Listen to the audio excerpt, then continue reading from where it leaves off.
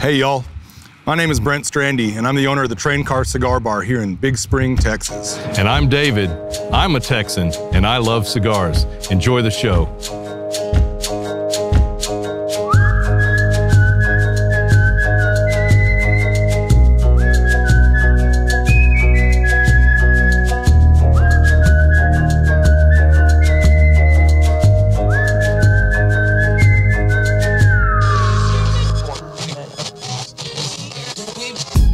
There's something magical about the railroad. I've been captivated by trains ever since I was a boy. Growing up, my papaw kept a miniature train set in his attic, which of course was my first stop when visiting. I even credit my papaw for introducing me to cigars. Don't worry, this one wasn't lit.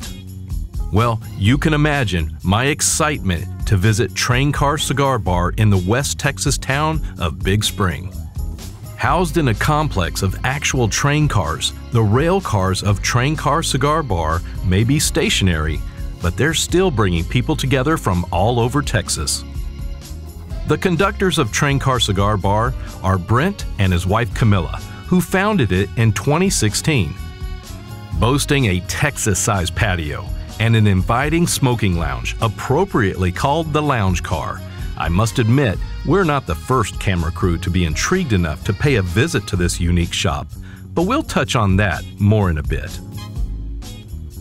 I stopped by Train Car Cigar Bar to pay Brent a visit and take a tour.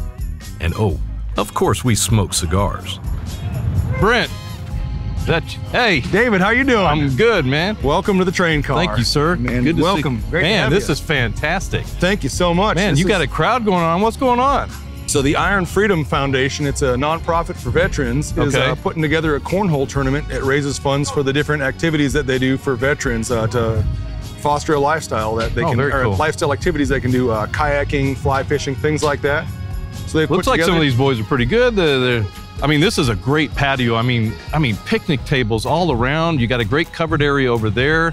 I mean, this looks like a stage for where a band would play. Oh yeah, so normally Thursday, Friday, Saturday nights, we have live music. March through October-ish, all the good weather. Once it's cold, it's really hard to get music. Their fingers freeze up in that guitar, but— a little hard to play when it's like that. Exactly, but it's a great stage. We built it in 2 stages. Little bit of a pun there, but as we kept growing the business, and just have a great downtown experience. I mean, look at it. Texas. I mean, you got. I mean, this is a big competition going on, but you've got. I mean, they're just comfortably sitting around everywhere. What was Big Spring founded on? There was a Webb Air Force Base here, so it was a hopping town back in the day, and so I think they exceeded 50,000 in population at one point. We're the crossroads of West Texas with 87 north-south and I-20 east-west. All right. Halfway right between El Paso and Dallas, easy stop. Yeah, this is it was an easy drive for us out here, but I mean, this is a place that we've been looking forward to coming out here. So you're calling this the bar car? Yes, sir. So yeah, I am seeing some drinks in there. That's right. We do have a full selection of liquor, beer, and wine. Okay, so nice. We are a mixed beverage, or we were a mixed beverage. We're now a food and beverage. We've got lavash. The lavash is a Mediterranean, Armenian actually. I'm a bit Armenian heritage. So where I came from up north, that was a little bit more common, this meal. And so it's a flat cracker bread with Havarti cheese and then different toppings run through a pizza oven. No sauce, but it's delicious. Oh wow, sounds great. I love anything. You know, it's always neat when you go to a certain area and you try to eat some of the food that's like native to that area. It's always fine. And then when you had something and you bring it, I brought it down. So I've never heard of it. Most people around here had never heard of it. So that was kind of fun. One of the things we've tried to do is be different than any other place in town. I mean, the cigars already do that. But Train Car. Our music, the music is, we don't play any country music through our speakers. And I love country music, but I don't listen to it at work. Most of our live music, we're in West Texas. That's the bands that mostly play, but we've had blues and rock and whatnot. But to differentiate ourselves and to set the tone, and that you can go anywhere else and hear that, get a different feel, a different environment. Very nice. So we've got bar over here, and I mean, I can't miss. We've got a few cigars in here. This is the reason we're here, here. Yes, this is it. Yeah, we started out with just 2 of these cabinets. We're up to 5 now, which has been a fun thing. And so when we opened, it was pretty fun. a good friend of mine and a good customer, Denver. We weren't friends at the time. We become friends through the shop. Yeah. He was our first Yelp review, and I found the picture of it. We've looked at that and we kind of laugh. I had the 2 cabinets, and I had Crowned Heads, Arturo Fuente, and Leaf by Oscar. Other cigars were on the way, but that's all I had in the humidors. Wow. And I had maybe a half dozen little Zycar 5-count travel cases. And instead of keeping them in a case, we put them in the humidor and we spaced them out on the shelves, trying to not look so empty as we were getting started. And I thought, how am I ever gonna fill these humidors? And now I can't get all the cigars displayed. I have to rotate what we sell because I have more cigars than we have space for in our humidors now. Wow. From the boutique side, things like Tatuaje, Roma Craft, we've got Warped, we've got Illusion, Aganorsa, HVC. Right. And then we'll do the mid-size, but I'd still call them closer to boutique, but like LFD, I mean. That's sure. a great brand. We're a huge Roma Craft house. We started out with 7 facings. We now have every single facing of the core line of Roma Craft. Okay. Which has been pretty fun to have. Yeah, so another great, Texas cigar company. You even got some Stacas up there. Oh, we do. I love them, so. No, great stuff. And so, you got the Sasquatch. So I'm waiting on my big one. I better qualify for it here. But the Sasquatch here, Steve signed that for our 2nd anniversary. We actually had a unicorn party for our 2nd anniversary. We had 20 unicorns burning at one time here. Oh, wow. And that was pretty cool. So he keeps an eye over the shop for us. So he moves around place to place. That's great. That's fun. Kind of like the elf on the shelf, but it's, exactly. We got a Sasquatch in the humidor. That's right. The Sasquatch spottings, sightings. Sightings. There we go. Well, since we're in the humidor, and there's some cigars in here. Think we can grab a stick and maybe sit down in the lounge car? I want to see that lounge car too. Oh yeah. But I got the Roma Craft. I have Chrome Eggs. Are you open to Chrome Egg? I'm open to anything. Let's see here. The Aquitaine Brule, I think I sold out of again, but this is one of their LE sizes. Oh, nice. And I believe you to be a Lancero fan. You watch our shows. I do watch the show, so. You like Lanceros? I like Lanceros. Yeah. I love them. I love Chrome Egg. Okay. I don't know that I've had this one though. Oh, it's phenomenal. That'll be interesting. Cool. Well, let's get these cut and lit and head to the lounge. Sounds great. Part of why Train Car Cigar Bar appeals to practically everyone is their impressive bar selection. And to my delight, they carry a special edition Macallan single malt that I knew would pair nicely with this Cro-Magnon. Oh, wow. Yeah, look at the floor on this one. That's right. This is cool, isn't original train car. You got the big old nail spikes down in the ground there. We actually have a chunk of rail, so you can't have rail without having permission, we were told. So we had to get through the railroad twice to get a doorstop for each of our cars. That supposedly, if you have that and they find out about it, and there's no record of why you have it, that's railroad property. Wow. So we actually had to get permission twice to get a chunk of railroad from a railroad official who brought it to us, and we've had a great relationship with the guys. The railroad's right behind us here. Yeah, pretty cool, you can hear the trains go by every now and then. Oh yeah. You've got enough room for a good amount of people in here. Yeah. Bar stools around here, big tables here, chairs back this way, and your lockers. I was being pretty humble. I was hoping to get 5 or 10 locker holders. Right. When I got to 20 and there's only 29 available, I said, we got to figure this out. Wow. So talked to my wife and we ordered a second set, had these built. They are both humidified. We got lighters down here? I've got them on me. All right. So I didn't pick out a Nicaraguan Puro. I know you like Nicaraguan, but it does have Nicaraguan tobacco in it. Yeah, this is interesting. It's got a broadleaf wrapper. Okay, Connecticut. And then it's got a Cameroon binder. Oh, wow. Okay, so that's where a little bit of that sweetness is coming in. That Cameroon, because I'm noticing that. And then I love Connecticut broadleaf wrappers, but I'm noticing a little bit of sweetness in there. It's got some pepper on my lips. But yeah, that's nice. Two of my main go-tos would be like a Cro-Magnon or a Neanderthal. I love Mexican San Andreas wrapper as well.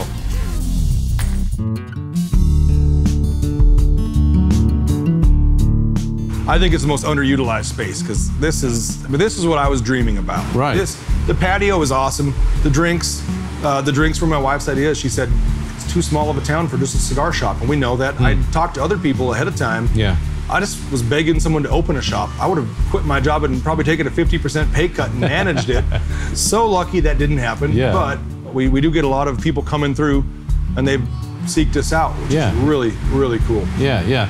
Well, that's one way we found you was a TV show. So when Ian and I sat down and started thinking about what we wanted to do for a cigar show, he comes back in one day and he shows me a clip from the Texas bucket list. And here's this guy with a cigar shop in a train car in Big Spring, Texas. That's right. So you are the inspiration for the Texas Cigar Roadshow. You're welcome. I didn't hear the thank you, but I heard the thank you. Yes. They were stopping in Big Spring on their way to the Pecos Rodeo to film the Pecos Rodeo. And wherever they had stopped, either at a gas station or something, it sounded like, I think they had asked somebody, hey, is there anything we should check out while we're in town? Someone mentioned us. It was a Wednesday. So they came by and they said, hey, can we film an episode here? And my wife and I had just left. So our staff said, I think so, let me call the bosses. Yeah. So they called us, we're like, yes, we're turning around. And we turned around, we were driving straight back. Definitely. And they got to meet our customers, do some interviews. We had trivia going on that night. They stayed through trivia. Cool. So trivia is on Wednesday nights, and that still's going on. We're doing that. Okay, so you have some regular events that you have Wednesday night trivia night, and then weekends. I mean, cornhole doesn't go on every Not all the time, no. But we do have our own set of boards. Okay. And then I did something fun that we've been doing, and it's the second Tuesday of every month. Okay. Called Blind Tuesdays. Okay. And so it's a picture of me with a big old beard ahead of the time and a blindfold with the train car logo over my eyes. And so it's a blind tasting, and so I'll go through and I'll pull the bands off all the cigars. Yes. We'll smoke it. And like you, I can't say everything. I can't tell you that this tastes like, sun-ripened raspberries on the eastern-facing porch of a veranda in Spain. I can't do that. Yeah. However, I know what I know and I know what I like. Yes. And it's fun to go through that with other people. And so a couple times now, I've even let the staff pick out a cigar and pull the band off, and we do it actually paired with a beverage. Oh, nice. And so it's a flat rate, and then they get their choice of currently it's been either TX Bourbon, Glenfiddich 14, or Ron Zacapa Solera 23 blended Guatemalan rum. Wow. That's a mouthful, but it's a delicious rum. Wow. It goes great with a cigar. Sounds great. You don't get too much more unique than having a shop in a train car. I mean, do you like trains when you were a kid? I did, but it was definitely nothing with it. It's a kind of a funny story. I wanted a cigar shop in Big Spring, Texas. There was a little smoke shop here. There still is, but it had a little lounge area in back. And a good friend of mine that I had met, we would go there and smoke sometimes. And one reason or other, it closed. I think people would not treat it well. Other people, the cigarette smokers. It was a head shop, so all the other people as well. So it closed. And so we had to drive 45, 50 miles to go to a cigar shop. Oh, wow. And we said, we got to have a shop here. Yeah. I mean, we just need a shop in our own town. Yeah. And so we started talking about that and dreaming about it. And then I'm a Rotarian. And we had a program who was speaking about an organization that is paid for by the city, but it's open to the public, that helps small businesses do a business plan, work on marketing, whatever a business needs. So they put this together, and he spoke at the Rotary meeting, and he said, but no one's really using us. And so I reached out to my wife. I said, hey, we got to throw this guy a bone. Let's just show up. We're not going to actually do anything. And she, not reluctantly, but she agreed, but she knew that it was like going to a pet store and saying we're not going to get a dog. Like, you know what's going to happen. You just don't know when. Right. We went into it thinking it was a 10-year thing. Okay. Once we met with them, we thought it was a 2-year thing, which is much faster. Right. Mind you, we had a 4-month-old baby at the time. That's our third child. We have 3 kids. They're now 13, 8, and 4. Wow. And so it wasn't the right time to do it, that's for sure. Yeah. But it never is anything the right time, but when it works, you do it. Yeah. And so we just started planning and started putting things down. And once you put something on paper, I need to do it more often, because I know that when you do it, it works. And if we just would have talked about it, it never would have happened. But once we started planning and writing it down and putting it on paper, by the middle of that summer, we just realized this is going to happen in 6 months. And it was this property. We were looking for downtown. We knew we wanted to be in the downtown area of Big Spring to help revitalize our downtown. Okay. So we were looking at different properties, and we found out that we went to San Antonio for Garth Brooks' concert. And on our way back from the concert, we got a phone call that they called it the Boxcar Cafes are available. And we said, what's that? Oh, that was that coffee shop. I didn't know they were closed. Oh, wow. So we made an appointment for that Monday. We came down here to check it out. We walked through the yellow caboose first, which is too small really for anything.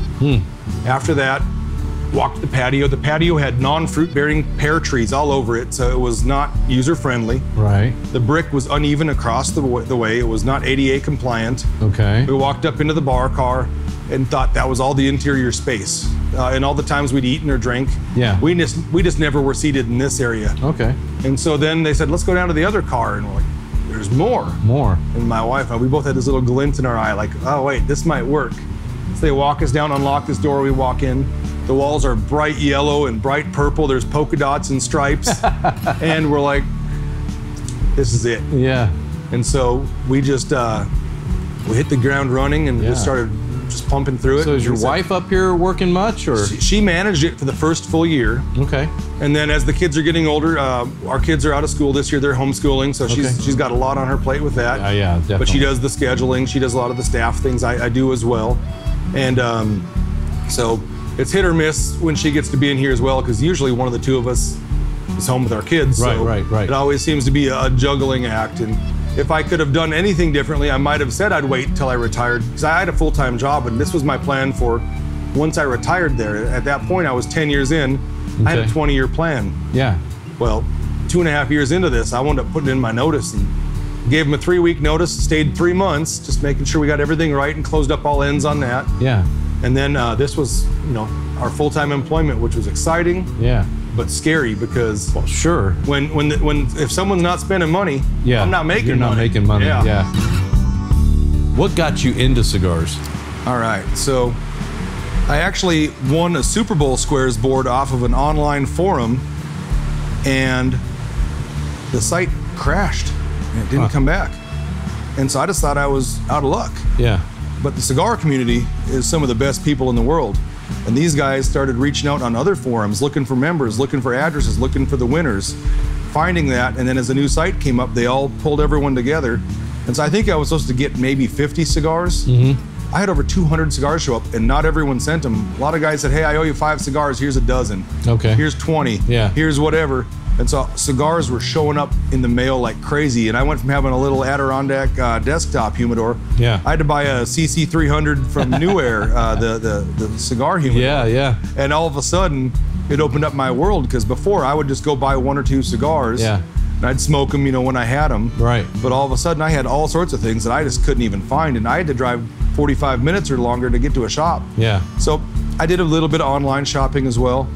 But quickly I decided I was a brick and mortar shopper, and I wanted to support brick and mortar shops. I think that that's just important. Yeah, it is. If I was going to drive to smoke at a shop, I was definitely going to buy my cigars from them. Yeah. But in general, I just thought that was a really important thing to do, and so that's where all this happens. I mean, I've got my man cave, and I occasionally I'll have some friends over there, and I live outside city limits, so I smoke by myself a lot. But to go to a cigar brick and mortar, that's where it happens. You're gonna make new friends. You're gonna find new cigars, and that's what I love about cigar culture is, oh, you've never had this cigar? Here, dude. Here, I've got another one. Yep. You got it. You got to try this, and they'll give you a cigar, because. That's just the way the culture works.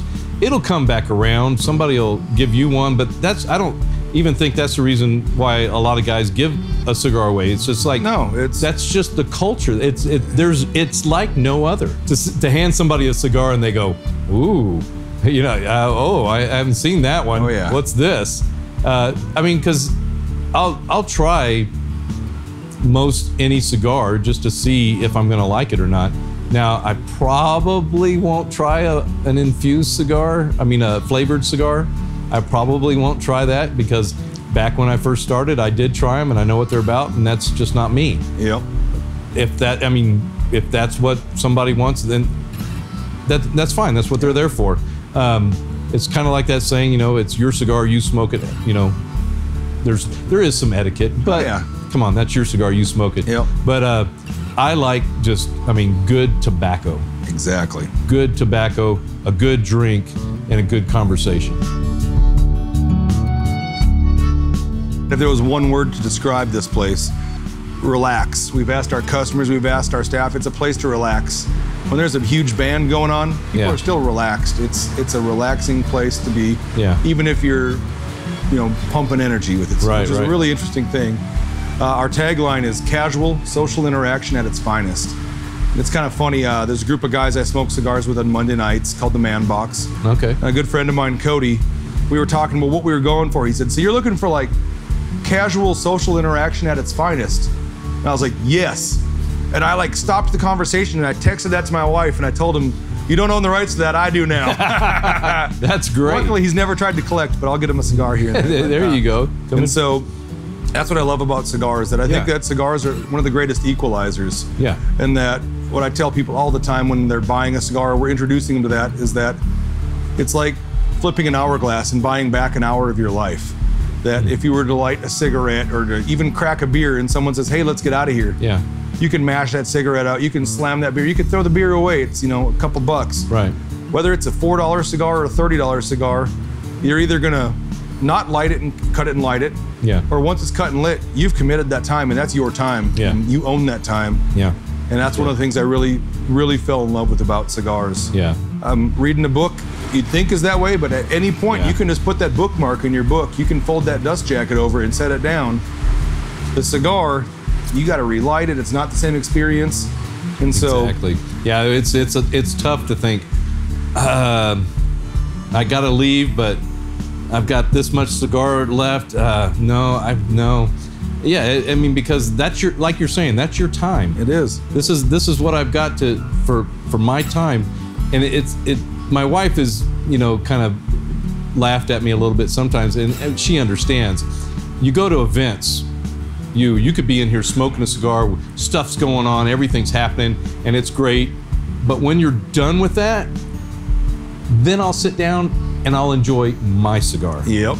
With my time, with my drink, and then really relax. Exactly. Even though I've been smoking cigars all day, at an event or something like that, now I got to relax. Exactly. That's what it's about. Yeah. It's all so about what was relaxing. that tag phrase again? Casual social interaction at its finest. Yeah, that's great. That's fantastic. You got so many people going on. You've got a great train car here. You've got a great selection of cigars, which, some people might think, little town of Big Spring, I mean, what kind of cigars am I going to find there? But when you've got somebody on staff like yourself, owner, that loves cigars, that went through and started with the small, like you said, and then branched out and started getting everything else, you're gonna be able to fit anybody's palate. With that humidor that you have, and then the selection that you have on the bar. That's that's a Scotch that's blended just for this year. That's it, and so I did not expect to see that, and I saw it up there on the wall, and I thought, wow, okay, but. This has been fantastic. This is a great car. I mean, just the look of it, the layout, plenty of room, and fantastic person to meet. Well, thank you so much. I agree on that. Loves the cigars. I've enjoyed meeting you as well. If you are ever out this way, this is a definite stop that you have to make at the Train Car in Big Spring, Texas. Go and like Train Car Cigar Bar on social media, and if you're ever in the vicinity of Big Spring, I guarantee you'll like Train Car Cigar Bar in real life too. A Texas-sized thank you to Brent, his wife Camilla, and all the staff for treating us to some of the finest hospitality our state has to offer. Texas Cigar Roadshow is presented by the North Texas Cigar Society. Thank you for watching, and until next time, enjoy the leaf, grow the culture.